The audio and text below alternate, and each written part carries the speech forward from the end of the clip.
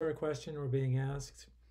First of all, we're being told that we need to do everything to the proper number of significant figures. You only have to do this for questions that specifically mention it. For all other questions, you should be able to use 3 sig figs, 3 I guess I should use, but 3 sig figs, or all the digits in your calculator for the stuff that you turn in for that's graded by the learning management system. So anyway, I've got my calculator, I've got my pen. It says calculate the percent error of the following 3 measurements if the correct value is 1.43 grams. I've got my 3 measurements. Enter your answer with the correct number of significant figures, but do not enter units. I don't think there's any times you enter units the entire semester. All right, so let's start with the percent error formula. Percent error is going to be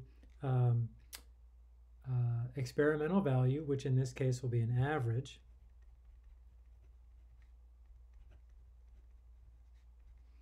minus correct value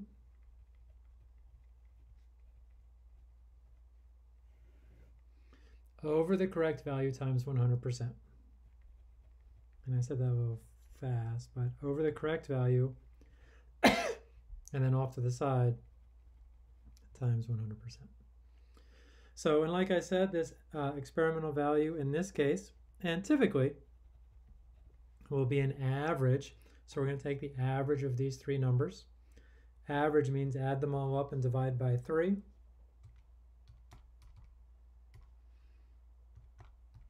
(1.88) plus 1.83 plus 1.44.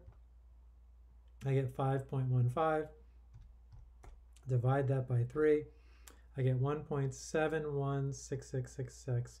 But since I have 3 sig figs here, and I'm doing sig figs carefully, I'm going to keep 1.72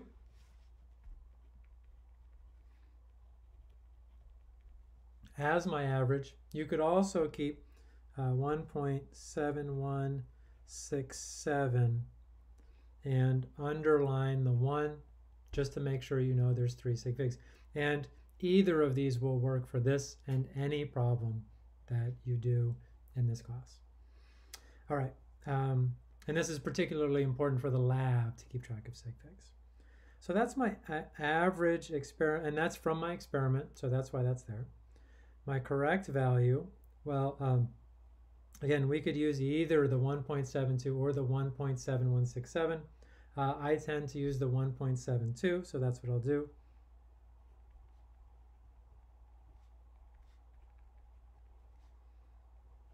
And the math doesn't care, but I like to carry my units through this. My correct value is 1.43.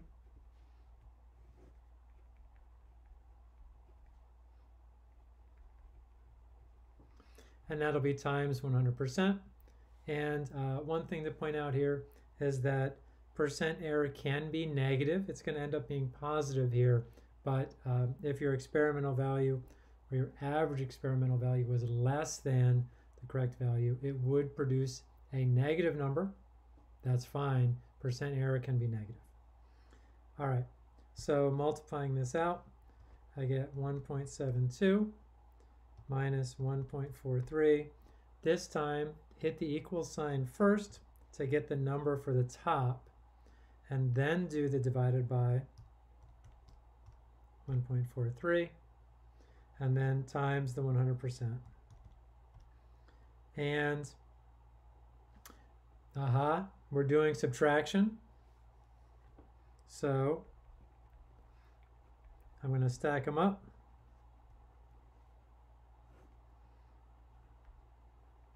And I get 0.29. And regardless of which value I used here, my answer needs to have 2, off screen there, need to have 2 sig figs. And my answer of 20.2 blah, blah, blah is really going to be 20%, which is ambiguous.